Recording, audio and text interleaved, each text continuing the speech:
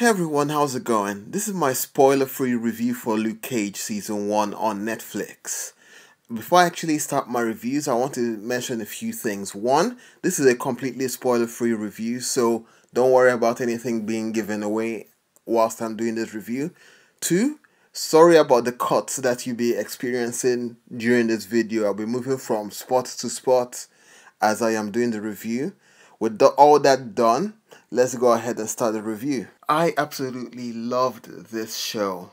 I'll have to watch it a second time, which I do for all the Netflix series, but I can probably just say that it's possibly my favorite of the Marvel Netflix series. So it'll be Luke Cage, Jessica Jones, then season 1 of Daredevil, then season 2 of Daredevil. Nothing against Daredevil, it's a brilliant show.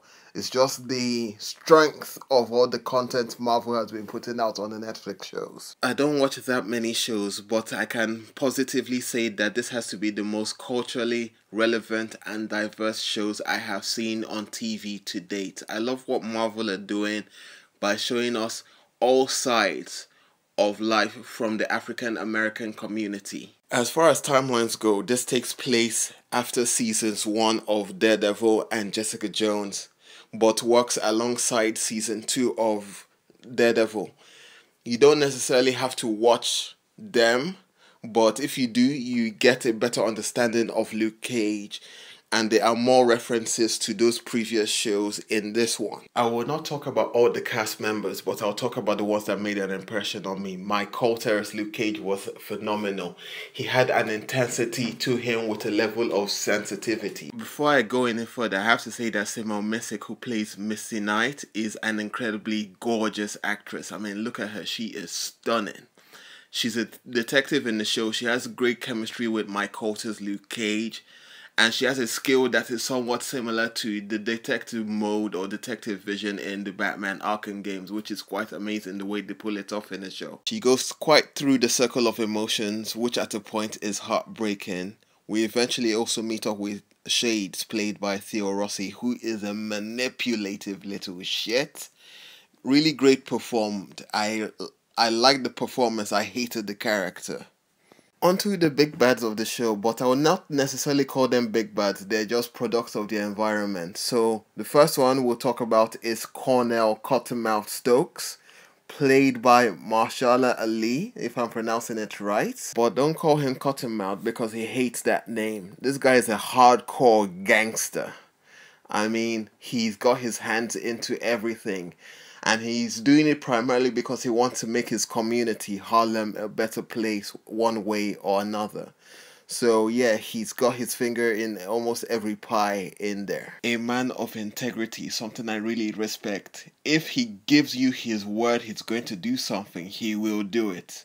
Whether it is in a bad way or in a good way, he will do it. Onto his cousin, Mariah Dillard, who is also known as Black Mariah in the comics, played by Alfre Woodard. Now, this is a character who is more or less the opposite of Cornell. She does not necessarily keep to her word whenever she says something. She uses people to benefit her own gain, and she's somewhat manipulative as well. She's not necessarily the character that was also in Captain America Civil War. I think that was a different character as well. And finally, the connecting tissue of all the Marvel Netflix shows, Claire Temple, aka Night Nurse, played by Rosario Dawson, who gets to do a whole lot more in this than her previous Marvel Netflix shows. She's in about maybe 6 or 7 episodes. Her introduction is somewhat badass, but also hysterical as well. She has great chemistry with Mike Colter, and we see somewhat of a dark side to her in the show. This has to be the darkest and most adult of the Marvel Netflix shows. They do use the N-word quite often in it. You have like white people use it, you have black people use it. They use it in almost every aspect of it. So in a positive way, in a negative way. You have people who believe they are trying to reclaim the word. You have people who hate using the word. But yeah, it's quite dark, it's quite adult. I don't think anyone under 18 should watch this show.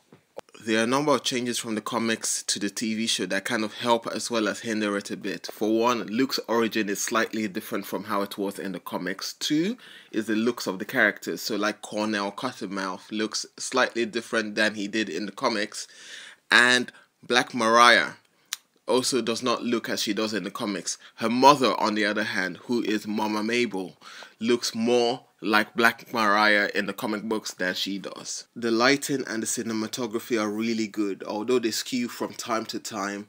We also get some nice images that are a callback to the comic books, like this one you're about to see of Luke Cage with the wristbands and tiara, which is a callback to the original comic books from the 70s, if I'm not mistaken. And also we get somewhat of an iconographic image right here with Cornell Cottonmouth standing in front of the picture of Biggie Smalls with a crown, symbolizing that he wants to be king. And you can see the lighting on him. It just looks spectacular, in my opinion. The best thing about this show has to be the music, from the composition to the soundtrack. I mean, it's not just touching on hip-hop. It's on hip-hop, R&B, blues, jazz, soul, gospel, and also black exploitation music. And it's done and handled so masterfully well. It's put in the right places and it just feels natural. In 13 episodes, you're given enough time to get to know each and every one of the characters, love as well as hate them. I mean, someone like Cornell, yes, he's supposed to be a villain, but there are things about him that charm you to him. He has a particular smile and his laughter. He laughs a lot in the show. At a point, it really irritated me, but I really got into it and I was laughing at points when he was laughing. It's a fun, entertaining, and culturally relevant show that stays true to the essence of the characters, with mild changes to it to fit the format of TV. Good story, good action, good performances, good set pieces, everything that a good TV show should give us. And yeah, I hope it will make the show the most memorable of the Marvel shows yet. With one hell of an ending I doubt anyone will see coming. Anyway guys, that's my review for the show. I hope this review has gotten you more interested in Luke Cage. And if you have watched it, please let me know what you make of it. Anyway guys, that's my review.